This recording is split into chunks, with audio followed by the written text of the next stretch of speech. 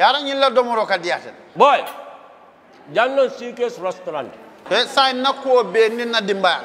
Nimba domoro kala janno. Domoro seneyata adiyata topotoro fanan kendema bije. Luntan during tamala abeka domoro kijani. Adi manda wala de. Teka we bijele anim fanan ka fa di jang ikono e fa. E ka fa minne ko pastry anim bakery. Iko fanan be kalele. Badde lomba conference lomba workshop lomba ye fo fendin lon dunia kono. Domoro betama nyillom international otoda number 1. Amanke ba domola jandama. Esa domo jang is atariya. Wo mu kubandi. Sa nako sa futandi. Oto sa nako be mu CK's restaurant. Ndabana janna mu yat ni manje dorom bijam. Aban. CK's restaurant, known for best quality food and customer satisfaction.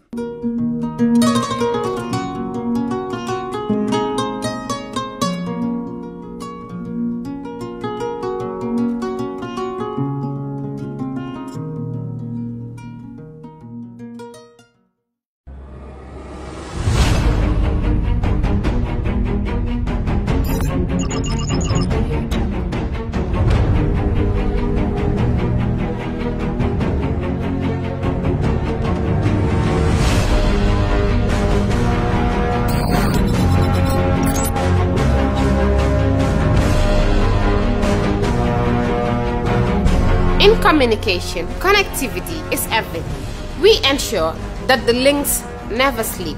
Quantities and qualities, all in our data service, providing efficient, reliable voice and data service. We believe if you're not up to speed, then you're going backwards. Communications have to flow as fast as the speed of light. Whatever business you're in, having someone who understands your needs is critical. That is why we just don't offer you technology, we offer you solutions. Enjoy Gamcel's internet broadband anytime, anywhere. Your national operator, Gamcel, Yaibaram. Alright. Honey, did you remind him that the last time he sent the money, it was not enough to buy all the provisions? Oh, sorry, I forgot to tell him. Are you guys talking about money transfer to buy provisions? Yes. But Don't you know about Baluwo? Baluwo? What is Baluwo? Baluwo is a service that your son can use to send provisions directly to you guys from the shop. And you don't have to worry about the exchange rate. Tell me how Baluwo works. It's very simple. Just log on to baluwo.com and shop, or download the app on your phone. You can shop on the website or using the app to buy online basic products for your family and friends. With Baluwo, you decide what your money is spent on. Your money, your choice. Buy online products for your family and friends in the Gambia, Senegal, Nigeria or Mali. Baluwo, better than sending money.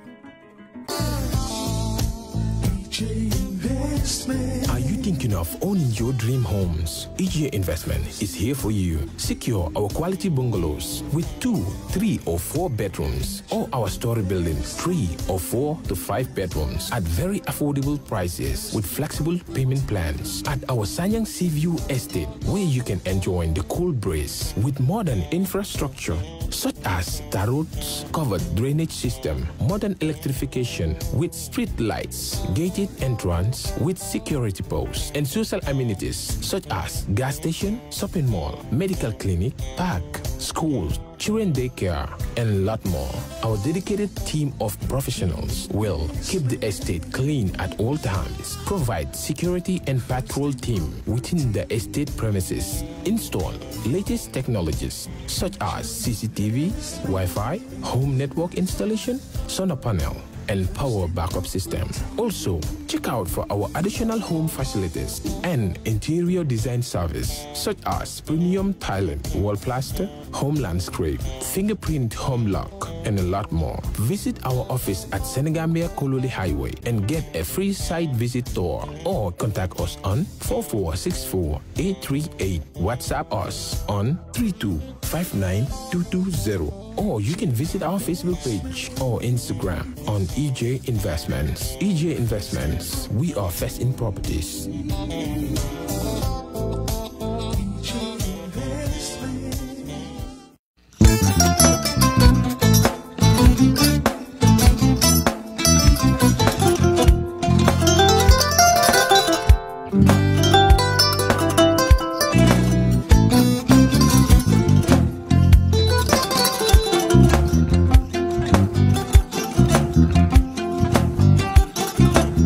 get it. Mbijan aganyadi. Albaka. Mbaka important. Yo, nga transfer la sto. Ya transfer la. Ha, code ninja. Okay. Person. Nsila ID soto. Sa soto. Sorry. I get it. Mbijan bro. Albaka. Mbaka. Bara alla service o tariaka. Mbare ki janna nun kunu bara tariaka. Jannom yona forest de bureau. Gambia tonkon na no mbari ya bere. Birim koyna fo kato. Bari si kodo kino kato ni fo bolong blabe to. 56 branches mola sota Gambia jam. Ha? Gambia kono ani Gambia bantala bankol. Nka kono kiya bere. Kodo sifa fo falindiro fo nyaadi lafta memmen na kodi to poto nin kodi maraw. Jannam number 1 di nyonta. Andum fana nata anoda enterprise sotale. Wolam nyindi ko domorol fana kol fana be firale de dadi mani domorol ni fana beteat. Gambia dawda yalo ma fa kendol sotale je. Wo moyo diat ha. Apelenta ni barka ni ma lafta nyelen kendol e bina. Yalo bukani la ko la barka ba. Yalo ndel chosano lo. Abarka.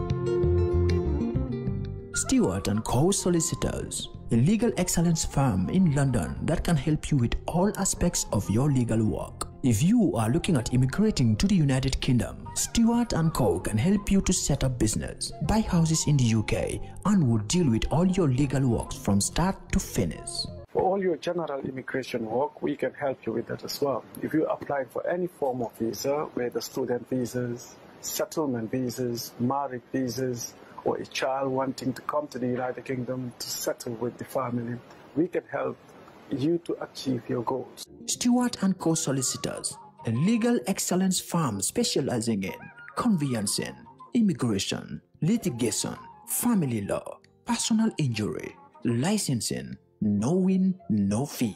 Contact us today at www.sk-solicitors.com.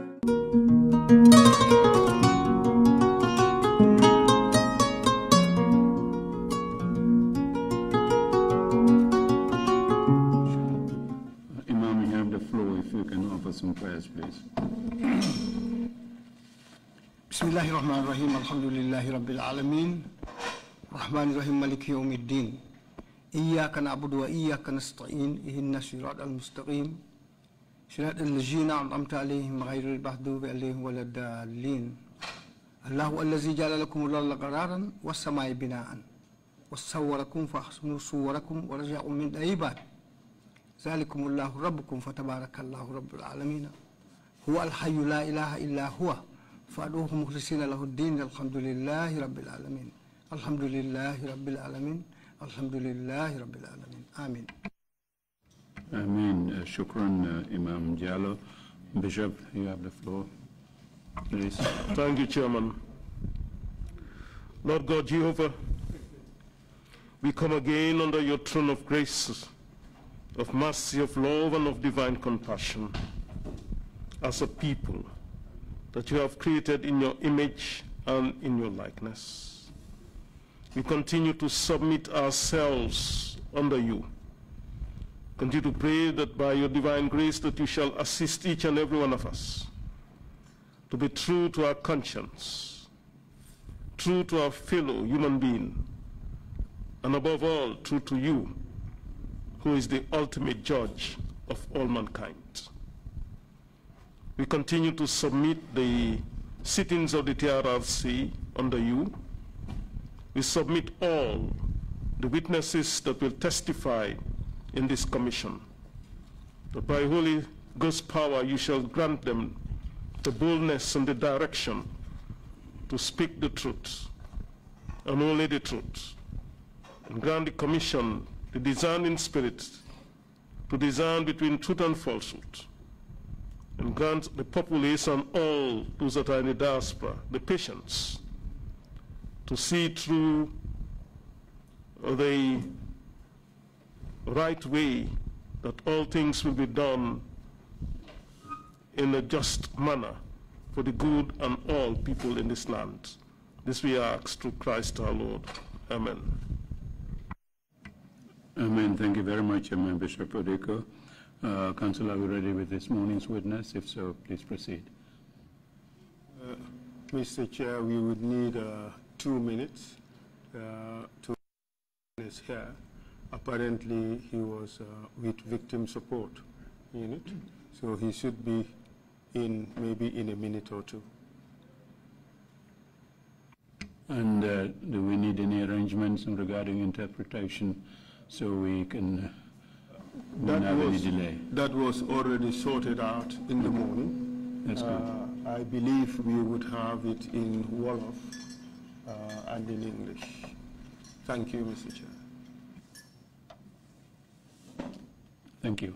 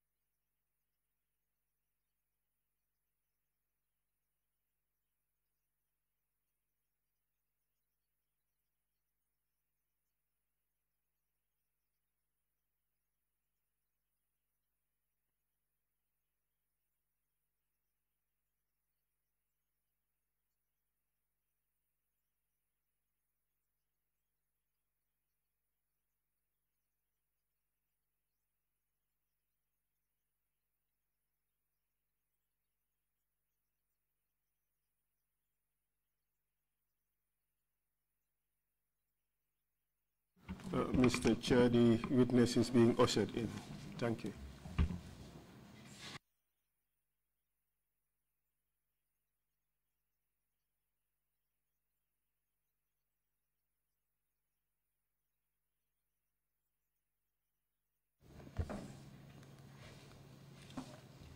I, Dr. Tamsir Mbowe. I, Dr. Tamsir Mbowe. Do swear. Do swear that I'll speak the truth. I'll speak the truth. The whole truth. The whole truth. And nothing but the truth. And nothing but the truth. So help me God. So help me God.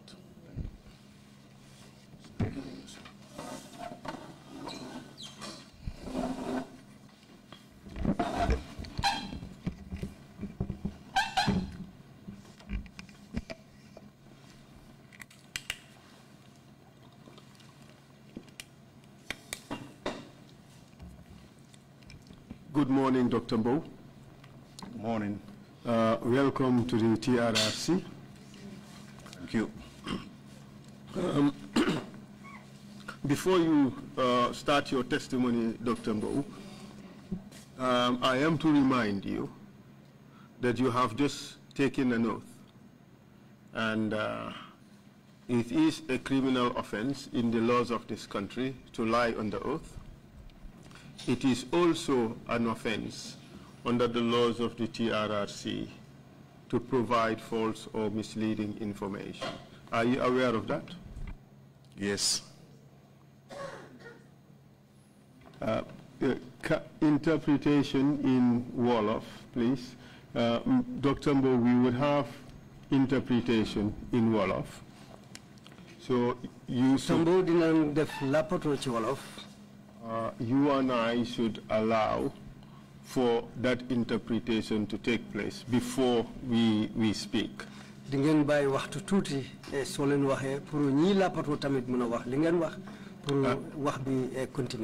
We should also allow for at least 3 seconds in between speeches so that the speeches would not overlap.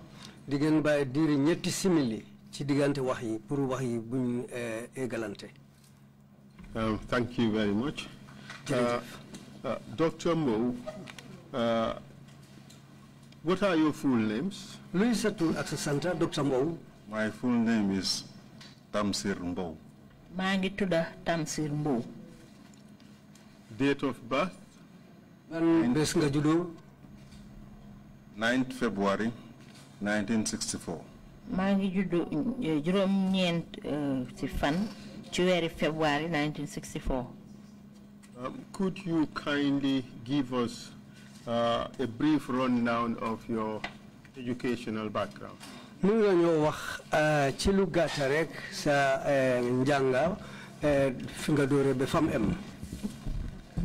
Attended Methodist Primary School Methodist Primary School from 1969 to 1975. 1969 by 1975. Then went to Muslim High School Muslim High School from 1975 to 1982. 1975 by 1982. Did my O-levels. O-levels. Then went to do my A-levels at Gambia High School from 1982 to 1984.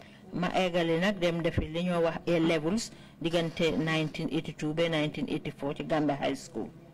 In 1985, I went to the University of Ile-Ife to start my medical program. 1985 nak ma dem ci University bu Ile-Ife pour jàng fa nak suma mbiri doctor. Where is Ile-Ife?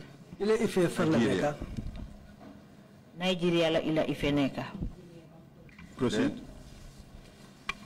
In 1985, I left Ile-Ife for the Soviet Union to complete my medical program. Gannaaw bi nag ci laa fa bàyyeekoo dem Soviet Union pour eggali fa nag suma wàlli njàngum fajum docteur. Where exactly in the Soviet Union? Fan la ci Soviet Union bi. That was the then Soviet Union, Ukraine, the town. Jamono jooju mooy woon Soviet Union ci dëkk ba ñoo wax Ukraine. Which university? University. Lugansk Medical. Lugansk Medical. Then in 1994, after completing my first diploma in medicine, 1994, ba ma njëkkee jeexal nag suma diploma ci wàllum fajum docteur. I went to Kolebu Teaching Hospital in Ghana. Ma dem Kolebu Teaching Hospital ca réewi Ghana. I spent 2 years there in Ghana. Ma def fa ñaari at ca Ghana. Then in 1996, atum 1996, I went to the University of Dublin, Ireland, to complete my postgrad program in Obs and Gynae. Madam University bu Dublin ca Ireland pour jeexal fa nag suma wàlli njàng ci. After completing my Mr. Mbowe, allow her to complete the interpretation. Ci mbiru faji boo xam ne mu ngi aju ci mbirum jigéen. After completing my postgrad diploma in 1998, I returned back home. 1998 nag ba ma matalee suma njàng foofu ci laa ñibbisiwaat ci réew mi. Then I was working with Royal Victoria Hospital. Ci laa commencé nag di liggéey ci lopitaan bu mag bi ci Banjul. Let's have a good idea as to your academic qualifications. Nañ seet pour ñu am lu set ci sa njàng mi ci sa xam-xam ci njàng mi nga def. What is the specific name of your degrees or your diplomas? Sa degree ak diploma yan façon tour lañ am. That's the first diploma is the MD in medicine. Bima njëkka am mooy bi ñu wax di MD ci wàlli faj. MD in medicine. Then the postgrad diploma, that is diploma in Ops and Gynae. Beneen bi nag bi ma jeexalee ma dal di def beneen diploma bi nga xam ne mu ngi wax Ops and Gynae. And by Ops and Gynae you mean obstetrics and gynecology. Wow, obstetrics and gynecology. And then I had my LM, that is licensed medical practitioner to deliver. Gannaaw bi nag ma am ma xam bi nga xam ne ñu ngi ko wax LM loolu nag mooy laa jox licence bi nga xam ne di nga mën a commencer sa liggéey. When did you complete your education? Ban at nga jeexal sa njàngam yépp? Up to now, I think I'm learning. When did you complete your formal education, formal university education? 1998. Exactly, that was University of Dublin. Yes. 98 la jeexal suma njàngum university ca Dublin. And you returned to Gambia that same year? That same year. At bi nga del si Gambia. Yes. And you went to work at the RVTH? Nga continue dem liggéey ci RVTH. Wow. By then it was RVH. What? It was not the teaching hospital. Jamono bobu RVH rek la woon nekkutoon RVTH.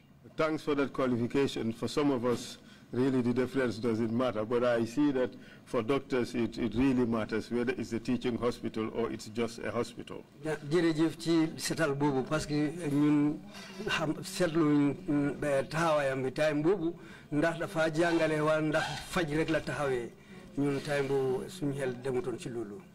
And since then, when you joined RVTH, excuse me, which department of RVTH did you go to work?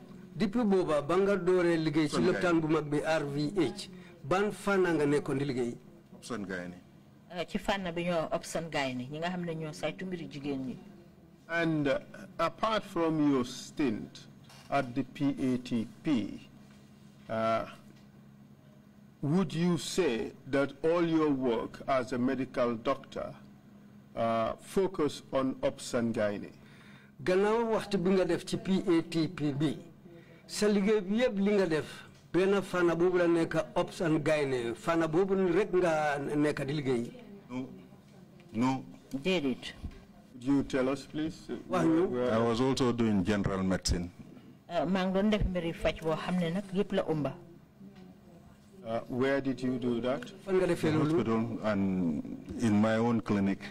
Ca lopitaan bu mag boobu ci Banjul ak man ci suma bopp ak clinique boo xam ne maa ko moom. Because after you are MD in medicine, you are a general practitioner. ndaxte gannaaw boo amee maxaama bi ñoo wax MD ci wàllu fajum docteur su boobaa nag mun nga def boole faj yëpp di ko def. And would you say that your specialization is obstetrics and gynecology? Yes. Di nga wax ne sa xam-xam digga fi mu taxaw mooy Ops and Gynae ci sa liggéey bi. Wow. And in that specialization, how far have you gone in terms of academic achievements? Ci xam-xam boobu ak liggéey bi nga doon di def noonu fan nga dem ba wala fan nga tollu ci liggéey bi nga xam ne mooy Ops and Gynae ci sa liggéey bi. No, after my postgrad diploma, I came to practice clinical medicine. Gannaaw bu ma graduate na ba am suma diplôme dama ñëw na di liggéey ci wàllu faj boo xam ne li bari la umba.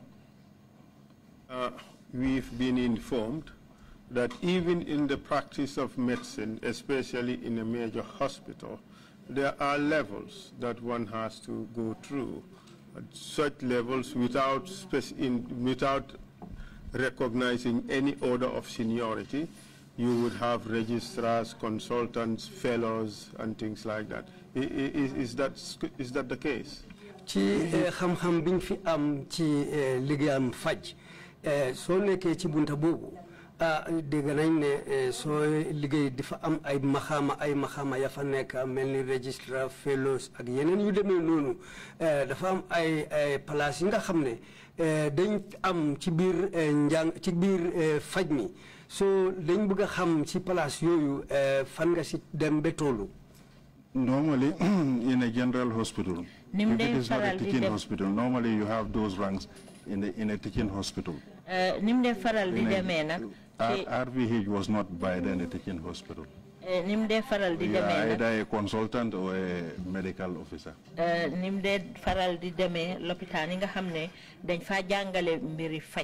Lulu fofula de faral di xewé waye jamono bobu nak l'hôpital bu mag bi ci Banjul commencé wuñ won di bolé faj bi ak jangale bi. But obviously eventually RVH became RVTH. Waye gannaaw bu lolu yépp passé RVH ñu wéci ko mu ñew nek RVTH. So it became a teaching hospital. So ci la nek l'hôpital bo xamné dañoo faj ba paré di jangale. What position did you hold in this structure? Ci mbiri ni taxawé won ban taxaway nga amé won ci bunti RVTH bi fofu. By then I was the chief medical director. Jamono bobu may won chief medical director. But even at that, the chief medical director position is an appointed position, isn't it? Si ko lolu sax bente chief medical director place la bo xamne dañ la tan pour def la ci place bobu ndax du lolu. But the other levels like registrar, consultant, fellow, those are levels you attain by reason of academic achievement, isn't it? Waye yena place yu melni registrar, fellow ak yi demé nonu yoyu xam-xam bi nga am ci bunti liggéey kay bi ci faj lolu maxama bi xam-xam bi mo la agalé ci place yoyu. That is very true. I just want to measure your standing in relation to the highest level, which is fellow, I believe.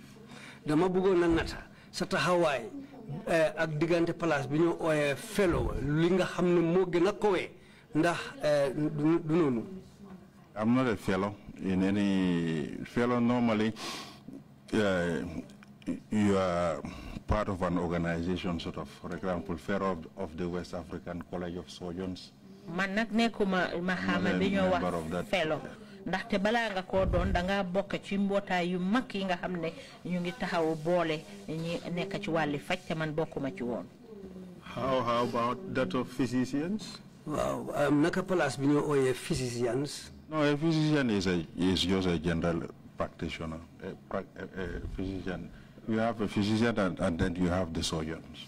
I understand, but there is also an association of physicians. That is the West African Association. You have different organizations. Russia, they have their own system. Gambia, they have their own system. America, they have their own system. These are all titles and being members. Dafa des ci réew mi réew bu ci bari rek dafa am ni mo doxé Russia am na ay doxinam, Gambia am doxinam, America am doxinam. For example, I can be a consultant at Serakunda Hospital whilst I'm a medical officer at RVTH. Comme ci misal rek mun na nek ci mahama bi ñoo wax consultant ci l'hôpital Serakunda fekk nak ci Banjul mang fa doon leneen. But what I'm driving at specifically is that these are professional bodies, memberships to which would lend further credibility to one's qualifications. Lima topa moy yi ay mbotay lañ yo xamne kep ko xamne yang ci mbotay yoyu daf la gëna jox mahama wala ubil la ay bunta yo xamne dafa nek yokute ci yow ci sa mbiri xam-xam ak ci sa liggéey bo xamne mo jublu way mo jublu ci mbiri faj so lolu fu mu nek ni fofu lay topa ba ma xam fi mu mëna tollu. I think that's a mistake because to measure what one knows in medicine does not depend on having a fellowship or being a registrar or being a consultant. Yakarna lolu mom njumte bu reey la ndax pour mëna natta ma xama nit ki fim tollu ci walu fajum docteur nekku ne dafa wara nek fellow wala consultant wala registrar.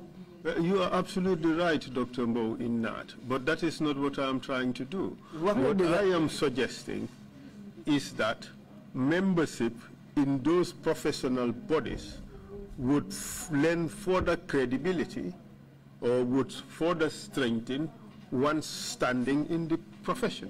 Does it? Dr. While lima topa moy pour nek ci mbotay yu mag yoyu daf laa gën a may doole ubbi la bunta pour sama xaama bi nga am mu gën a yokku ci liggéey boo xam ne loolu ngay def ci li ànd ak liggéey yooyu mu ngi mel ni daf laa gën a yokkal doole ci sa liggéey bi ci li nga bokk ci mbootaay yooyu parce que mbootaay yu mag lañ yoo xam ne ñu ngi taxaw. I don't think so, because some they will prefer after their first degrees to go in for clinical medicine and have clinical experience. Others will go in for academic achievements, having the certificates. So I don't see any difference.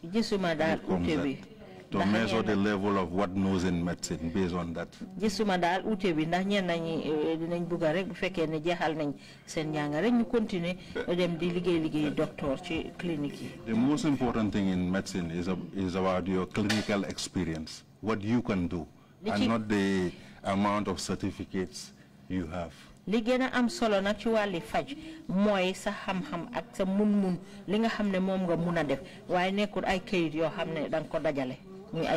Sorry, I have seen professors who cannot even perform simple surgical procedures. Gis na ay borom xam-xam yo xamné opéré bu ndaw sax mënuñ ko def. I agree with all that, and it's the same in every profession.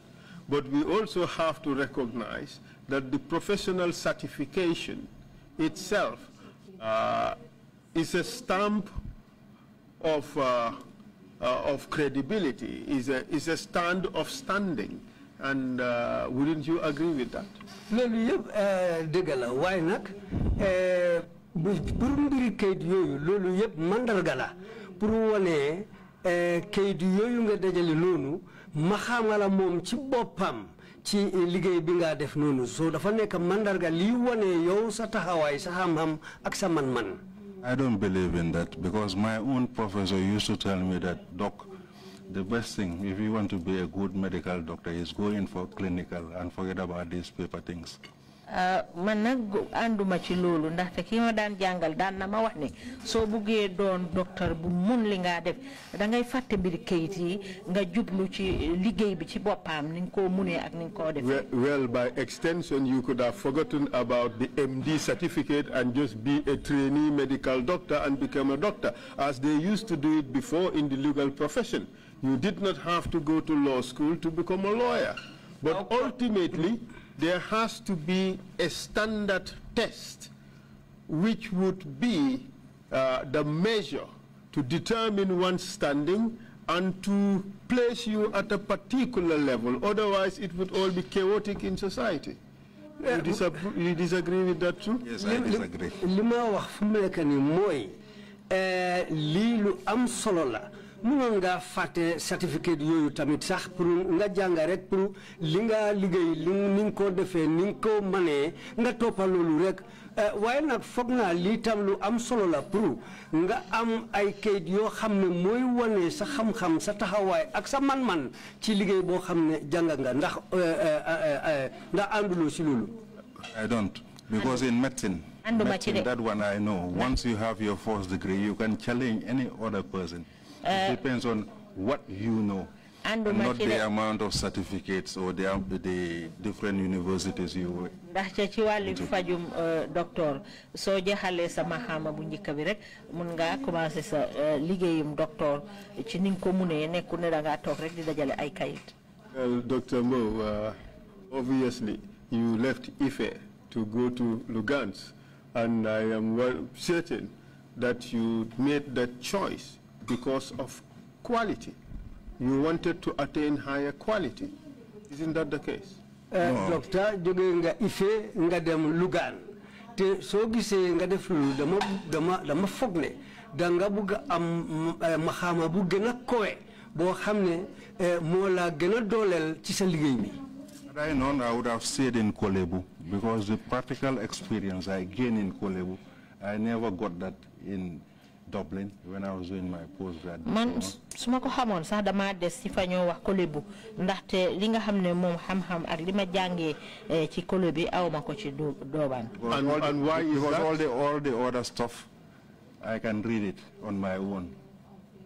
So what was the need wasting time to go for a diploma yeneen yi ci des yëpp mënoon naa koo jàng ci téere yi jàngal ko suma bopp jëlee fa xam-xam. Dr. Mbowe, isn't it the case that you believe you got better quality at Kolegu, as you call it, in Ghana? Doctor, hana li nekul loo xam ne taxawaay bu for nga am Kolegu fi nga demoon jànga ndax taxawaay boobu dafa taxawaay bu kawe la ci mbiri liggéey bi ndax du noonu. That is the practical experience, the clinical experience, surgical skills. Loolu mooy liggéey bi li nga xam ne noonu nga ko defee am xam-xam ci wàlli ay opéré. But by extension, let me just complete, please. And you'll find out that most of my clinical experience, even my surgical skills, I was taught separately, different from the normal routine system you pass through, because it depends on your relationship with your lecturers. Nga gis ne sax man xam-xam bi nga xam ne am naa ko ci wàlli faj ci wàlli opéré dafa utee ak anam yi nga xam ne foofu lañ ko dee jaaree ci wàlli njàng mi dafa des nag ci ki laa jàngal. Dr. Mbowe, if we go by your logic. Dr. Mbowe, suñ toppee yoon bi nga wane nii. There would not have been the need to leave Muslim high school and go to Gambia High School. Kon amutoon soxla pour nga bàyyi Muslim High School dem Gambia High School. And equally there wouldn't be any need to leave Gambia High School to go to Ife. Kon nag jarutoon tamit nga bàyyi Gambia High School dem Ife. These professional bodies is just another layer to add to the accreditation of the education that you have received, and we have to accept that as a fact. Bunta yooyu yëpp ay bunta la yoo xam ne bunti yokkute la ci xam-xam ak man-man bi nga war soxla ci pour li nga mën a def ci sa liggéey bi te loolu yëpp daf laa yokk ma xama ndax du loolu. I think it's different. Well, when it comes to medicine, this is my area, medicine itself. But I think the most important thing is in medicine is your first degree. For medicine, I don't know of other fields. For others, it is your specialization. Well, linga hamne mom nga janga benga setal ko bu baax benga am ci taxaway. First degree is just the foundation. The specialization perhaps would be most important, wouldn't it? Degree bu ñëk bi moy reen yi nga wara taxawé.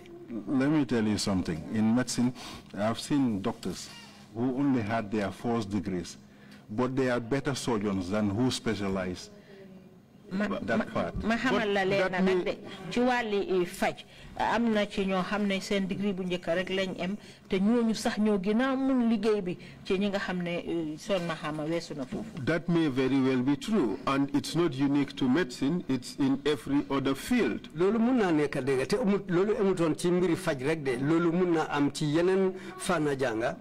But that would not be the norm, would it? Waaye loolu du nekk loo xam ne moo war ndax du noonu. The higher your qualifications, the more specialized you are, the more likely it is that you would be more effective and more efficient. More likely. Not always the case. Sa xam-xam nim gëna kowé sa man-man li non la mo gëna kowé ndax lolu mom mo la gëna yokka taxaway bi ci liggéey bi nga def pour sa mbir mi gëna dem kaw ndax du nonu. Let me just give you an example. For example, University of the Gambia, you can be a professor here. If you go to Lugans Medical, you might be only a registrar. You'll be called a registrar. It's just a title. Haral ma jox la misal mu ngi melni University bu Gambia mun nga fe nek professor waye nga dem ci benen university ñu ko wax Lugans yu mel nonu fofu mom registrar rek nga fa mëna doon. That in fact reinforces my point. It's all about quality. Loolu yëpp mu ngi gën a dooleel fi ma taxaw parce que lii yëpp pour liggéey bi ak xam-xam bi ni am gën a amee barke. If in Gambia one is the only person with knowledge in one particular area, yes, you'd be the top guru. But if you go to the top universities in the world, you may not be even up to scratch. fi Gambia su fekkee ne yokkee na ne rek am xam-xam boo xam ne xam-xam bi yokkee naa ko mun yàgg yokkee naa ko am léegi ci biir réew mi fii mun ngaa nekk ku gën a kowe waaye boo demee ci yeneen bunta ci biti sa xam-xam boobu mun naa nekk ne ku ndaw ngay nekk te sa place bi dafa gën a wàcca ñeneen ñi ñoo laa gën a kowe. No, I don't agree to that because maybe you are a professor here, you know more than the guy they're calling a registrar there. Déedéet loolu ànduma ci mun ngaa nekk professeur fii waaye xëj na yaay gën a mun wala gën a am xam-xam. And Dr. Mbowe, the only way there can be agreement in these different issues is when there is standardization and accreditation based on particular standards. And that is what these professional bodies do. It obliterates all these other different views, and once you attain this standard, it is the gold standard. You still disagree with that? Well, mbir mi lii la su fekkee ne maxaama yooyu yëpp yiñ lim nii yaakaar naa ne gën cee am taxawaay ak xam-xam bu gën a kowee mooy wane sa man-man ak sa maxaama fi mu toll ci yooyu te loolu dafa nekk loo xam ne leena la li la gën a yóbbu ci kaw ci xam-xam bi ak ci man-man bi liggéey bi ngaa def. Let me give you an example. For example, la misaal. I'm not a professor in Ops and Gynec. Man nekkuma professor ci fànn bi ñoo Ops and Gynec. But I don't fear any professor when it comes to surgical operations in Ops and Gynec. Waaye nag ragaluma benn professor ci wàlli opéré boo xam ne dañ ko def jigéen ñi. Some of these surgical procedures, and they are called professors or consultants or any other name. Tu yu rëy yu ñu leen a ooyee naan ay professor ay consultant ak yeneen i tur. Of course, I do agree with that. If you ask me, I would also want to believe the same about myself. But it does not necessarily make it a fact that I am the best lawyer in the world. But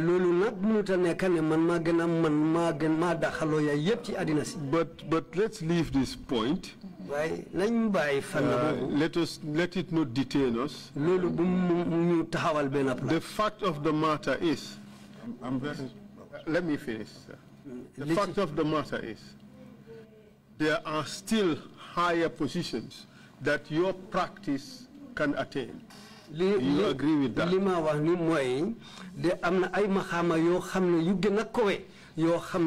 yow mun nga toppa yooyu ba egga ci place yooyu ñu fa bété ndax du loolu. For example, let me just give. Could you answer the question, please? The question is, would you agree that there are still higher levels that you can still attain? li ma laaj mooy am na ay maxaama yu gën a kowe yoo xam ne benn tey yow mun ngaa fexe ba egg ci maxaama yooyu ci taxawaay bi nga nekk nii tey. I strongly agree with you. That's why I told you that I'm still learning. loolu moom ànd naa ci loolu tax bi ñoo commencé ma ne la man de ba tey maa ngi jàng. So the whole debate was in fact that there is a scope or recognized scopes or positions above your current position. So waxtaan bi mooy woon amna ay maxama ay place yo xamne ben tay ñu ngi gëna kowe yow fi nga nekk ni ci place bi légui ni tay. You agree with that too? There is one point I want to emphasize. But do you agree with that point? Good. I want to emphasize one point here. No single doctor in this world can claim to be an authority in medicine. Can claim to be an authority in a particular area of practice. Yes. Amul ben docteur bo xamne mën na wax ne mom mo gëna man ñepp ci mbirum faj waye xana mu nekk ben bo xamne ben yoon pour taxawal bopam. And it is precisely for that reason why you have areas of specialization. Lolu motax nak nga am ay fana yi nga xamne mën nga janga be sa man bi aga fi wara aga. You agree with that? I strongly agree with that. And it is also for that reason you have professional bodies that offer certifications for the various areas of practice. Is that correct? Nga am bunti wala mbota yu mag yi nga xamne ñom ñoo mëna joxe mahama ci keet ak place ci man bi ak xam-xam bi nga am ci bunti liggéey yoyu motax mbota yoyu taxaw. We going back again. Yes, we now situating, because in medicine you have different schools of thoughts. You have the Russian school of thought, you have the American school of thought, you have the West African school of thought, you even have the Gambian school of thought. Ndaxte ci wàlli faj ñu ci bari ni ñoo jëfal seen wàlli liggéey la ni ñoo jëfee la am bu Russia am bu Gambia am bu America ak ñeneen ak ñeneen. I am not talking about schools of thought. Nekuma di wax ay yoon ay xam-xam yoo xam ne seen yooni bopp lañ. I am talking about certification. Lima wax mooy mbir man boo xam ne dafa ànd ak kay for areas of specialization. Pour place yoo xam ne danga ko jànga ba egga ci maxaama boobu nga xam ne loolu moo la mën a def li nga soxla wala li nga man. The reason why I'm saying this, for example, if you are a member of the West African College of Surgeons. So gisee may wax lii ci misaal bu fekkee ne yaa ngi bokk ci mbootaay bi ñoo wax West African College of Surgeons. If you go to Russia, you cannot even practice as a medical officer. So demee ca réewi Russia doo fa mun a def sax liggéey fajum docteur. Because you have to sit for their exams. Ndaxte foog nga jël nag seen nattum xam-xam. But that is normal. No. I am a lawyer in Gambia. I cannot just go to England and practice. So because of the peculiarities and also the protectionism that every professional body would place in its own country. But that takes us further away from the point. Okay. Let's agree that with your standing now in the practice of medicine, there are certain levels above your current position, correct? Amna ay maxama yo xamne tay ji ni ñoo gëna kowe ci gëna kowe sa maxama bi fi nga tollu tay, regardless of how proficient or experienced or skilled you are in your area of practice. Fekk seetu sa man bi ak sa taxawaay bi ak sa xam-xam bi ni nga ko doxalee ci sa liggéey bi amna ay place yoo xam ne ñoo gën a kowe sa taxawaay. I will not agree with that. The reason being, let me explain myself. The reason being, presently, I'm not trying to praise myself or to say that I'm a good option gynae doctor, but I don't think there is any surgical gynae procedure that I may need to consult someone. Fi mu nekk nii nekkul ne de dama tagga suma boppa de duma mun a wax nag ne maa fi gën a mun ci wàlli opéré ci wàlli mbirum jigéen waaye xam naa ne de ci suma wàlli liggéey soxlawuma ci kenn koo xam ne dinaa tollu jamono joo xam ne foog ma dem sax sàkku ndimbal ci yow. And Dr. Mbowe, we celebrate that because all of us want to see highly competent Gambians in every field. But that is far from the point that we are talking about. Dr. Mbowe, loolu ñun lu ñu neex la te màggal nañ ko waaye nag mu ngi sori taxawaay boo xam ne moom la ñoo toppane pour gën koo setal. My point is, if your standing is one of consultant, all right, there are still higher levels. Si fekkee ne sa taxawaay bi mooy maxama bi ñu ooyee consultant mooy ku am soxla boo xam ne mu ngi demee ci xam-xam boobu ñëw sàkku ndimbal ci yow waaye li ma wax mooy am na ay place bi yu gën a kowe taxawaay boobu nga am. Whether you respect them as levels you would wish to attain or not, these are still positions or standing that are higher. Dafa des ndax yow buga nga ega foofu sa buga wala waaye lii ay place la yoo xam ne dañ kowe gën a nekk yu kaw yoo xam ne ñu ngi gën a kowe place yoo xam ne am na ñi ko am ca bente ñu ngi liggéey. You see why I'm arguing this point, because I fell into that trap once in my medical practice at RV. So gisee may wax lii mus naa curux nag ci mbaal moomu jamono ji nga xam ne maa ngi doon liggéey ci lopitaan bu mag bi ci Banjul. I could remember when I came back in 98. maa ngi fàttaliku bi ma dellu siwaatee ci réew mi atum 1998.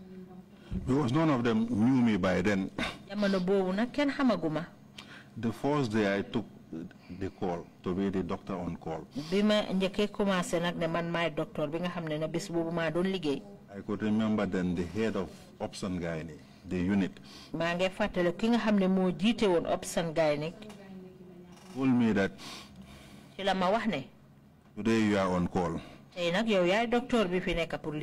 But your consultant, he told me the name of that individual. Luckily for me, that day I had 3 operations. So after doing the operations without consulting the so-called consultant, because to me he was not my consultant. The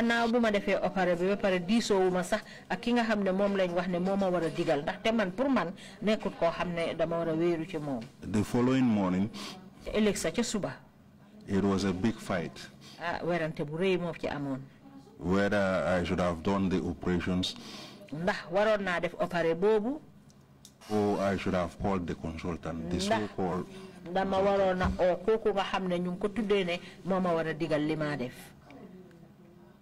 Dr. Mbowe, are you one of those individuals who are averse to establish order? Dr. Mbowe,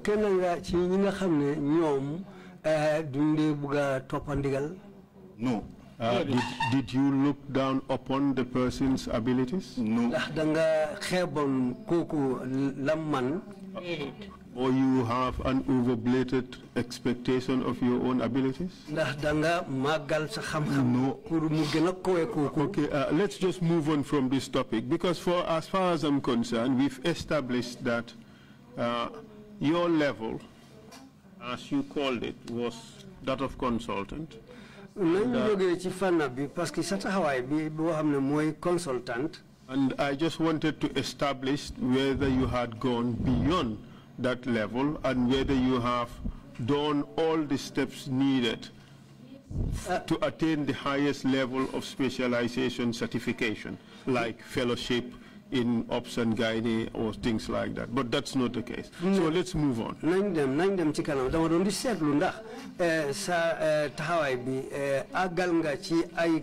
ay place yi nga wara topa niñ topalante nonu be ci kaw be aga place bo xamne moy fellowship ak yoyu so lolu la doon di seet ndax aga nga fofu way betay lolu nañ ko bayyi gannaaw ñu continuer.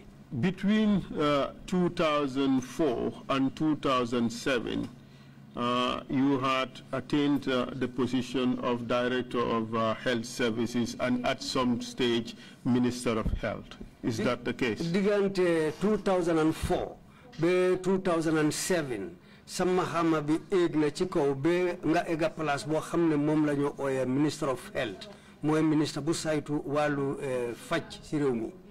Yes, I was the health minister between 2004 to 2007. Wow, man may won minister bi saytu walu wergu yaram gi digante 2004 be 2007. And in January 2007, some seminal event took place in this country. Very January 2007, amna ay xew-xew yu doy war yi xew ci rew mi. In order to gain time, I would not show you a video of this event. Pour ñu mëna am waxtu jarut ma won la vidéo bi pour mbir momu. But I am sure we would both agree that this event took place. Way ñun ñep dinañ nangu ne ay xew-xew yu amula yu xewon la ci rew mi. Former President Yaya Jammeh, ki fi nekkon President Yaya Jammeh, announced that he had found a cure for HIV/AIDS. Wane na ne mom amna garab lo xamne dina mëna wëral febar bi ñoo oyé HIV ak AIDS. Is that true? Did that event take place? Yes, that was on the 17th of January 2007. Wow, lolu fukki fana juroom ñaar la won wéri January 2007. And he said that he received a mandate from God to create the cure from 7 herbs mentioned in the Quran. Mom waxon na ne am na ndigal bu joge ci Yalla pour dina mëna faj febar bobu si fekkee ne boole na ay xobi garab yoo xam ne dem nañ ba juróom-ñaar. He didn't tell me that. He told me that he had the herbs, but that he had the herbs. Waxut ma loolu de waaye waxoon na ma ne potency. Waxoon na ma ne am na ay reen ak i xob yoo xam ne mun na to eliminate the HIV/AIDS virus. That is what he told me personally. Mun na dax li nga xam ne moo di jàngoro HIV/AIDS. I think it is important that we get the language right. Foog na am na solo pour ñu wax kàddu yi ni mu waree ni mu gën a jubee ak ni mu waree. The public record reveals that Jammeh said he has the cure for HIV/AIDS. In fact, he said, and I quote, "Mine is not an argument. Mine is proof. It is a declaration. I can cure AIDS and I will." wax bi mu waxoon noonu mooy bi moo digle ne moom am na garab bi dafa wax ne moom bosam nekkut mbiri waxi neen wala wérante waaye moom am na garab boo xam ne dina wéral feebari HIV/AIDS moom noonu la ko wane woon. What he told me was that he had the medical herbs. Man lim ma wax mooy am na ay xobaki reen yoo xam ne dafa faj. That have the potency.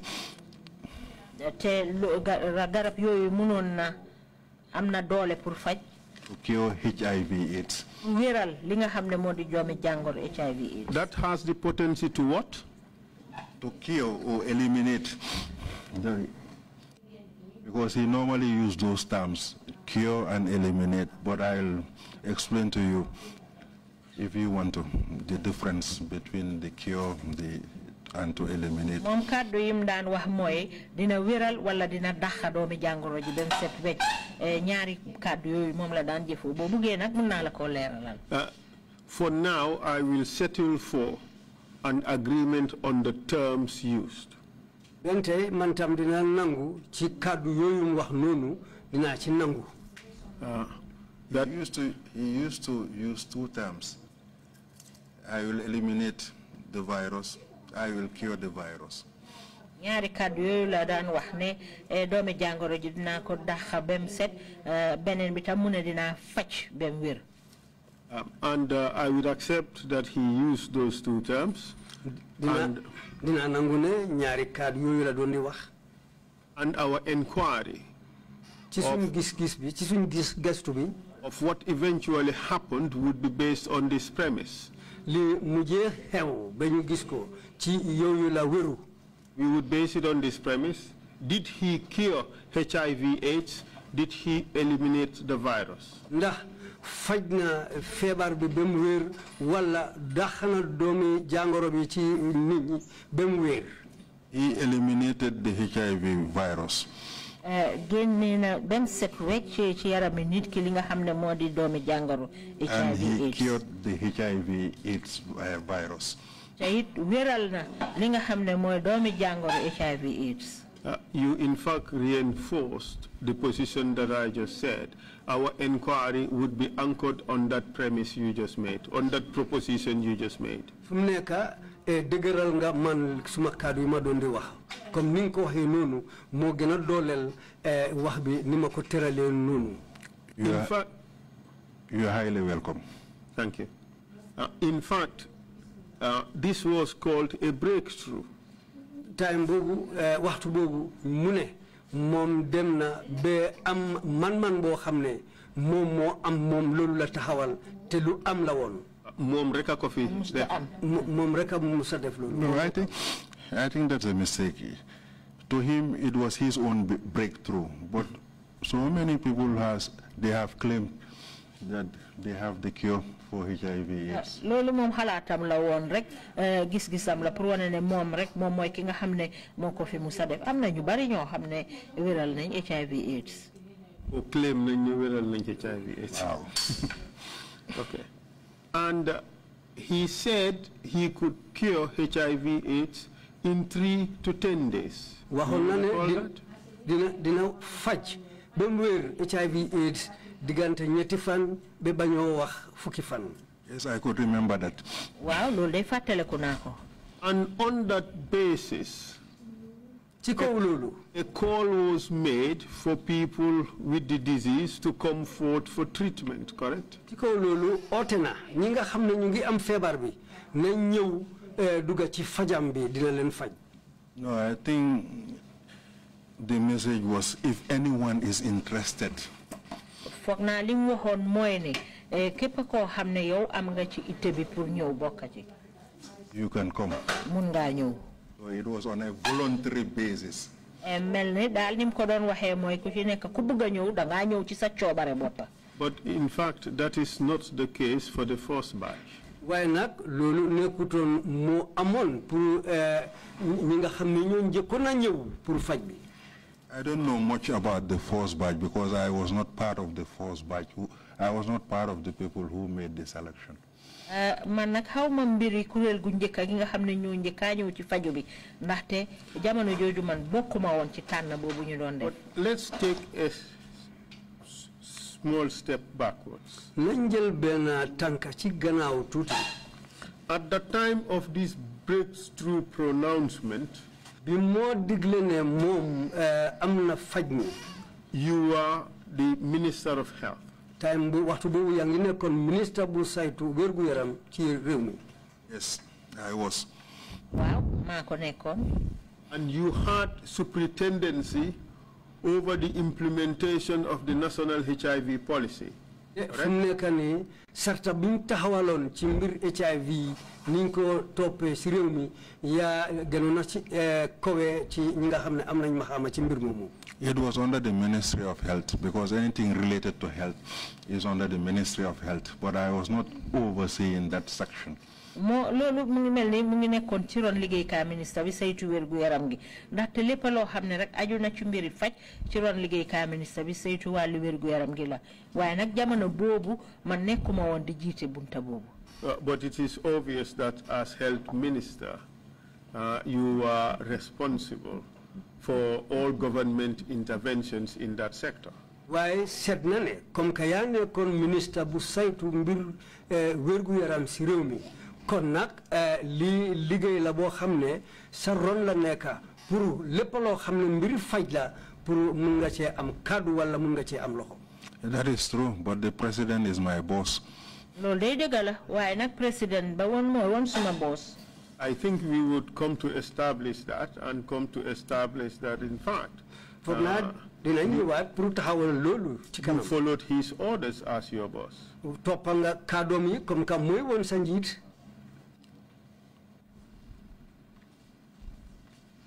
Okay, I'll move on.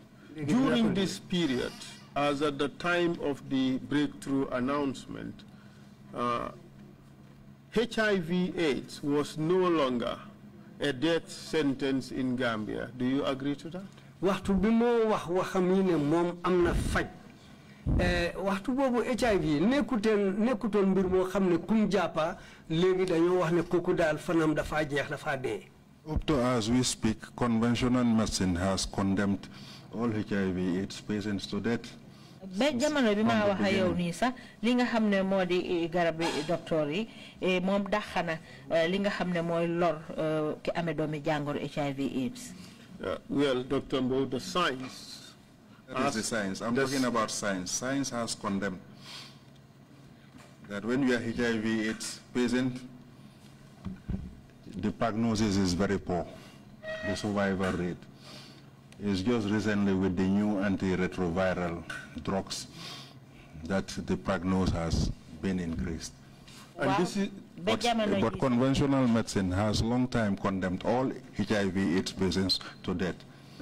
ba jamono ji ma waxe ni yow sax ñi nga xamne ñoy borom xam-xam ci wàlli faj borom xam-xam xarala yi wone nañ ne ku am HIV AIDS dal mu jënteer bi dang ci loru waaye xana léegi bi nga xamee ne commencé nañ di jëfoo li ñoo naan ñu di ko wax antiretroviral ci lañ gis ne léegi HIV AIDS dal doomi jàngoro bi du loraale. And in 2007 there was already antiretroviral drugs in Gambia, correct? Depuis 2007, antiretroviral garab gogo mu ngi won ci réew mi du noonu.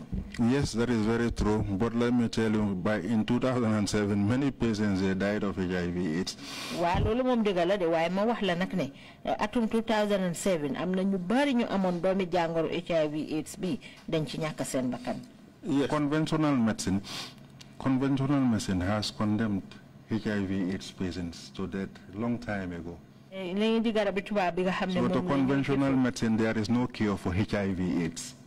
Pour dal bo sukkandeko ci garabi tubaab yi nga xamne mom la ñoo jëfoo ñoom wax li ñu wone dal moy ne HIV/AIDS kenn du ko faj bem wér. But my point, Dr. Mbowe, sorry, and there is no medication that can eliminate the HIV/AIDS virus from the human system, according to conventional medicine. Nak suñ sukkandeko ci garabi tubaab yi amul ben garab bo xamne dina dax setal wecc li nga xamne modi doomi jangoro HIV/AIDS ci yarami nit. Let me remind you, you don't only have conventional medicine. Waye ma fatel la nak ne garab yi nak doonul rek garabi tubaab. You have also traditional medicine. Am nañu garabi faj nit ku ñuul tamit. But I will come to all that, okay. Dr. Mbowe. No problem. My point is, as at 2007, advancement in the treatment of HIV/AIDS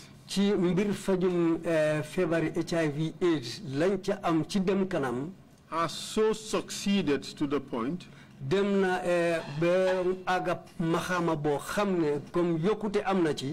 that HIV is no longer a death sentence as it used to be before the discovery of antiretroviral drugs. HIV fever bi njëkkee woon ne kum jàpp rek sa fan jeex na waxtu bi amee garab yooyu ñu ooyee ARVs wecc na mbir mi parce que bu njëkk bi suñ ko nit amee su am nit amee feebar bi rek dañoo ne fanam jeex na waaye garab yooyu biñ feeñee wecc na loolu mun naa dimbali nit ki mu am dundaam ba ci kanam. You don't agree with that? I strongly disagree. In 2007, so many patients, very few patients even dare to declare that they were HIV/AIDS.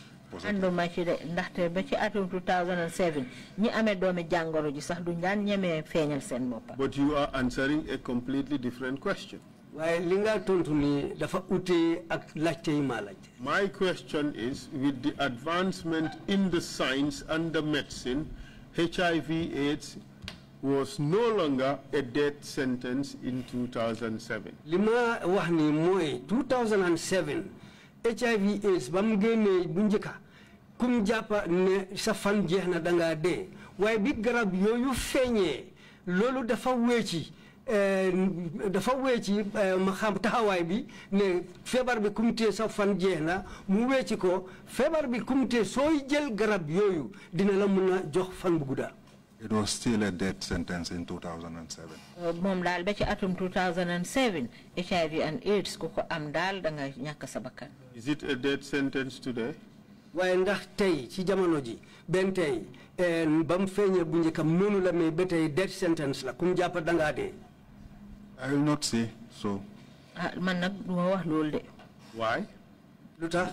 Because now you have different types of medications in the market. Both from the traditional sector and the conventional sector. Let's focus for now on the conventional. You're highly welcome. And these medicines were not available in 2007? 2007.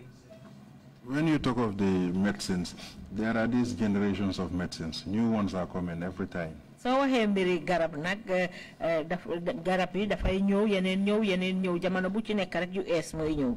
And to understand how the antiretrovirals work. I think we would come to that. Maybe let's just focus on the impact of these new medicines on a person with HIV/AIDS as of 2007. Let's focus on that for now. Later we will talk about how antiretrovirals work. nañ fu mu nekk nii loolu dinañ ci ñëw ci kanam waaye fu mu nekk nii nañ emagum ci garab yi ARV yi ni ñoo doxee ak waxtu boobu seen faj ak seen doxin nam mel nañ seet loolu fu mu nekk nii. It's the same ARVs, the ARVs you're talking about, the antiretrovirals. But the most important thing, their effectiveness depends on the way they act.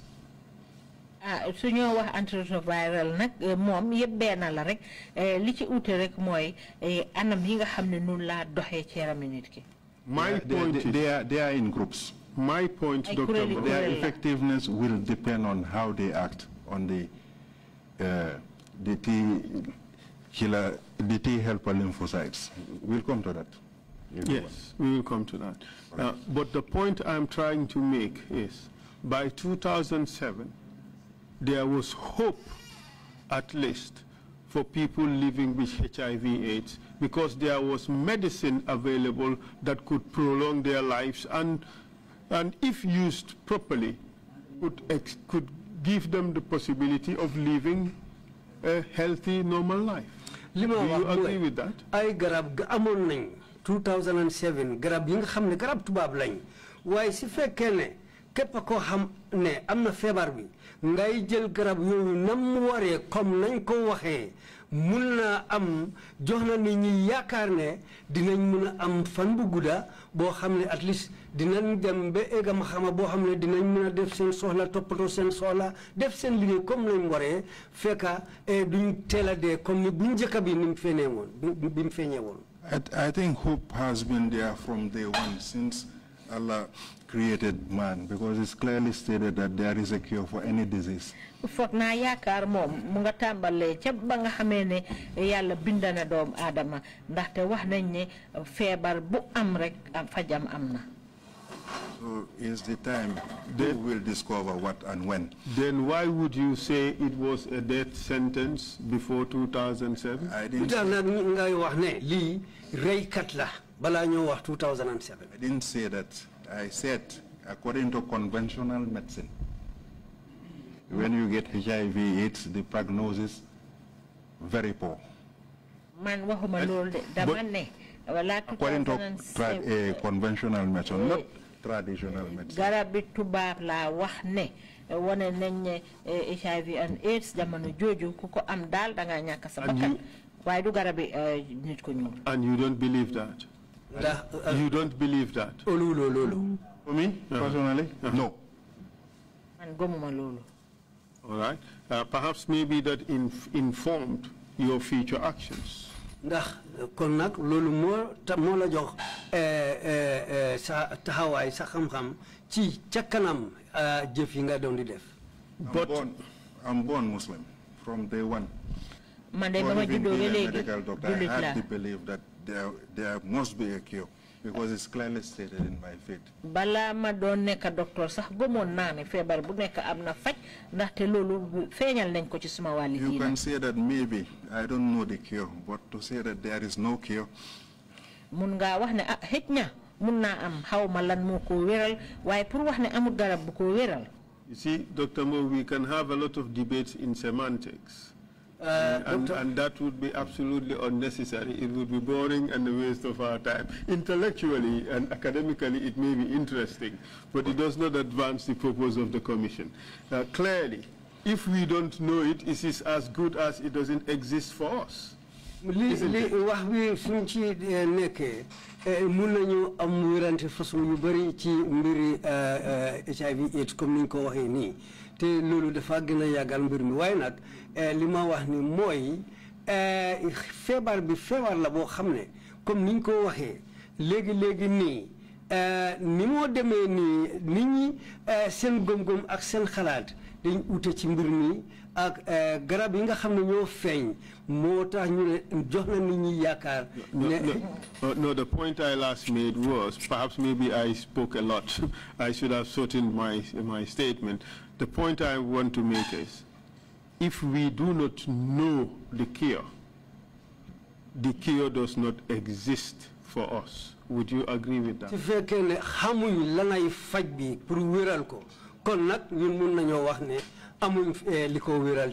You can always say, I don't know, but not others don't know. Conventional medicine can say, yes, there is no cure. But cannot say that traditional medicine does not have that. Garabi tubab day mun na wax ne waaw amul dara lu mun a wéral doomi jàngoro AIDS waaye nag garabi nit ku ñuul moom mun naa taxaw moom it ne waaw man gis naa lu ko wéral. But the issue here is not that. The issue is that there is no known cure for HIV. du loolu fu mu nekk nii. mbir mi mooy amaguñ loo xam ne mooy faj ba wéral HIV AIDS. With due respect, I strongly disagree. We would come to all that. I think you would have a chance to explain why you think that there was a cure in traditional medicine and why you think that what Jaya Jami offered was a cure. We would get into all that.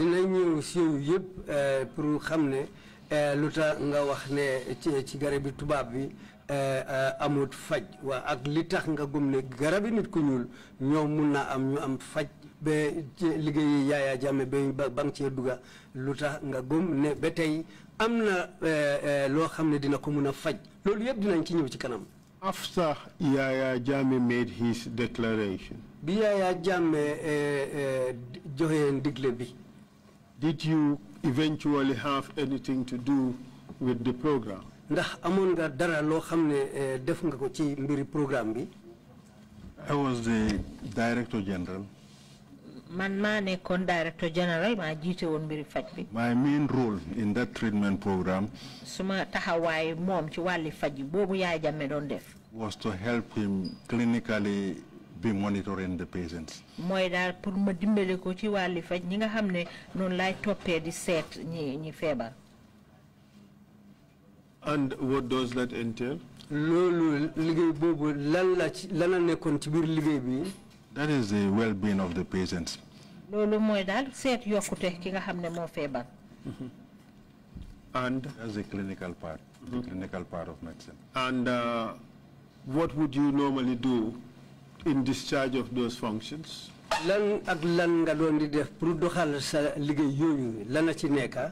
Be taking complaints from them. Monitoring whether they have any symptoms or any abnormalities. Report to the president and advise him whether the patient should be referred or not. Referred to where? Normally, depending on where we are, whether we are in the Congo area or we are in Fonyi. We are in Fonyi, patients are normally referred to Buyam. Dr. Mbowe dafa des nag ban boor la ci faju nekk. Greater Banjul area. So nekkee boori Banjul. Most of the time we refer the patients to Royal Victoria King Hospital. ëpp yëpp dañ laa yóbbu ci lopitaan bu mag ci Banjul. They have any ailment. Su fekkee ne am na dara loo xam ne dal na borom. And how was this treatment, the HIV treatment? How was this virus eliminated? How were these patients cured by Jammeh? Let's start your explanation from when you joined the program with the first batch. Léegi pour mbiri faj mii nii naka la fajee nit ñi naka la génnee doomi jàngoro bi ci yarami ñi nga xam ne dañ feebar nañ ko dooree yow waxtu bi nga duggee ci mbiri faj mi. Medications we are given to the patients. amoon na ay garab yoo xam ne moom lañ doon jox ñiy faju. What kind of medication? yan façon garab. Up to now, I cannot tell you the type of medications the president was using. According to him, why mom ci kàddoom. He told me initially that he was using about 7 different medications. Wax na ma ne am na juróom ñaari façon garab yu mu doon jëfoo. Later, gannaaw bi, he told me that he was using more than 20 different types of medications. gannaaw gi mu ne ma lim doon jëfoo sax weesu na ñaar fukki façon garab. That included the xamuñ li nga xam ne mooy anam yi moo amee ni moo xewee waaye dañuy faj. Well, that's your impression, Dr. Mbowe. No, that is true. That is true. Just allow me. For the person who's doing orthopedics, obviously the person would know bone structures and so forth, wouldn't they?